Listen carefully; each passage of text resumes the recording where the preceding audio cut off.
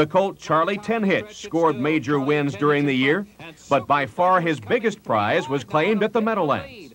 At the end of July, Charlie 10 Hitch met a strong field of trotters in the $609,000 Peter Haughton final. And Charlie 10 Hitch leads the way down the lane. Super Pleasure, a remarkable mile for this young 2-year-old coming down the lane, and a stiff challenge for the lead. Charlie 10 Hitch all out trying to hold off a brave Super Pleasure. Super Pleasure's coming on the outside. Charlie 10 Hitch, and here's the wire, and it is Charlie 10 Hitch.